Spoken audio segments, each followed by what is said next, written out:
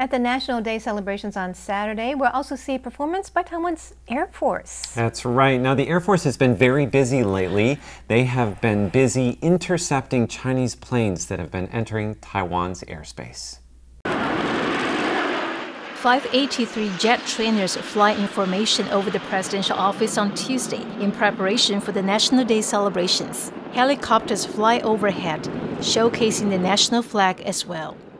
The display is a demonstration of Taiwan's determination to defend itself. Chinese aircraft have been entering Taiwan's airspace at an alarming rate. The Navy has dispatched boats more than 7,500 times this year. That's 1,600 more times than last year. The Air Force has also deployed planes 2.3 times more than it did last year. These flights have cost nearly $140 million this year. Premier Su Zhenchang says with the Chinese warplanes nearing Taiwan, these costs are necessary to protect Taiwan's national security. Military expert Zhang Jiwen urged the military to strike a balance between national security and the economy, perhaps by including the Navy in its maneuvers. In any case, Taiwan's Air Force is standing by for any situation. In light of increased tensions, ET Today did a survey last week asking people in Taiwan how willing they would be to go to war, and there were some interesting results. 45% said they're willing to have themselves or a family member fight in a war for Taiwan. 96% of 18 to 19-year-olds are willing, and 67% want to return to the 2-year compulsory service.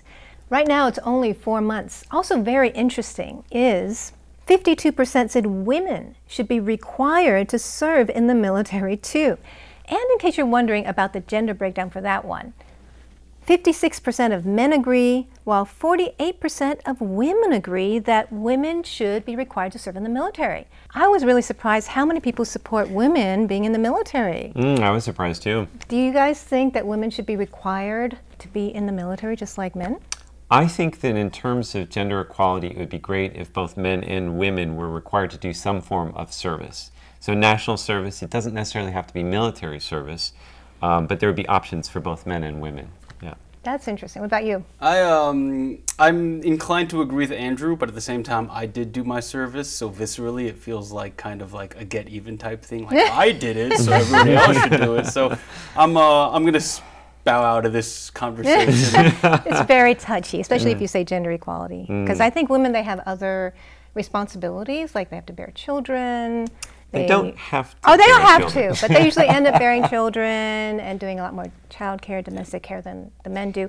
Of course, that's a whole different topic. And then you need to look at the low birth rate, aging society, if that would affect all of that, right? So, like from a bigger point of view. But I think women going to the military is great training, I think, for the women, for people in general as citizens. I think it's a great idea.